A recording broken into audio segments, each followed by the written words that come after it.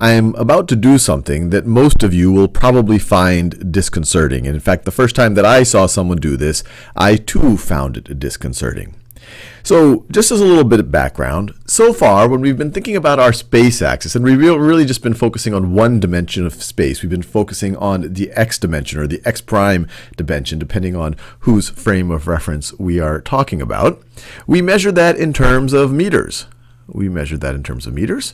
And then when we thought about time, well, initially we said, well, time is fundamentally something different than space. So we had a different set of units called seconds. In fact, this goes well before the 20th century when we got special relativity. This goes all the way back to Newton, well before even that, where we said, hey, time is something different. We measured in units of time, in seconds or minutes or hours or days, while distance, which is different than time, we measured in meters or feet or miles or kilometers or whatever else.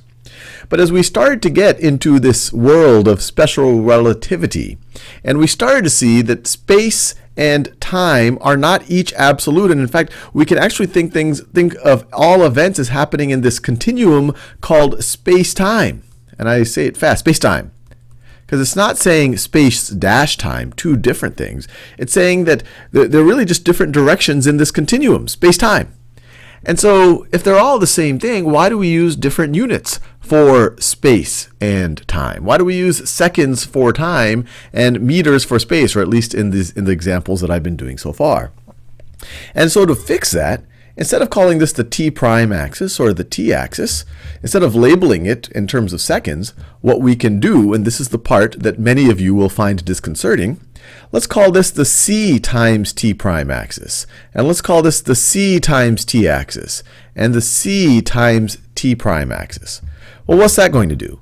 Well, we know that the speed of light is an absolute. It is, if we're measuring it in, and I'll do approximately because it's actually 2.9 something, but approximately 3 times 10 to the 8th meters per second. For the sake of all of these videos, I'm just assuming it's 3 times 10 to the 8th meters per second for simplicity. It's roughly that. So if we were to take c times time, instead of this being 1 second in terms of seconds, well, we multiply it times 3 times 10 to the 8th meters per second. Well, the seconds cancel out, and we're left, this, if we want to measure time in terms of meters, would be 3 times 10 to the 8th meters. So this is 3 times 10 to the 8th meters, instead of calling it 1 second. This over here is negative. So that over there is negative 3 times 10 to the 8th meters along the c-t prime axis. Likewise, this, what we called 1 second right over here, instead we can call this as 3 times 10 to the 8th meters. This we could call negative 3 times 10 to the 8th meters. Now, this will be counterintuitive to you because you've always viewed time as fundamentally something different than meters. You haven't been thinking in terms of space-time. And in fact, in our normal human experience, we don't experience the world in terms of space-time. Time is something that we're just falling forward into, and space is something that we feel like we have more agency and we can move in the different dimensions of space more easily, while time, it just feels like we're plummeting forward in that dimension. But now we're thinking in terms of space-time, and this makes our units the same. Now, if it helps you, you could view this as 3 times 10 to the 8 light meters. So you could think of it as the time it would take for light to go 3 times 10 to the 8th meters. Likewise, if we wanted everything in terms of what we traditionally conceive of as our time dimensions, we could have kept this as 1 second. Instead of calling this 3 times 10 to the 8th meters, we could have called this 1 light second, which would be the distance that light travels in what we measure or what we consider to be 1 second.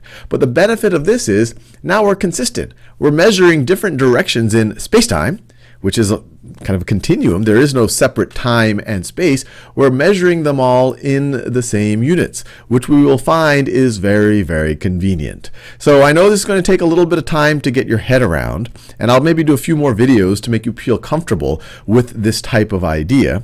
But this will be a convenient thing for us, especially as we start to view, have a kind of a metric in our, what we would call our Minkowski spacetime, because we're going to be operating in the different dimensions as if they have the same units. So hopefully, I encourage you to kind of sit and ponder and think about this a little bit, and hopefully it doesn't bother you too much.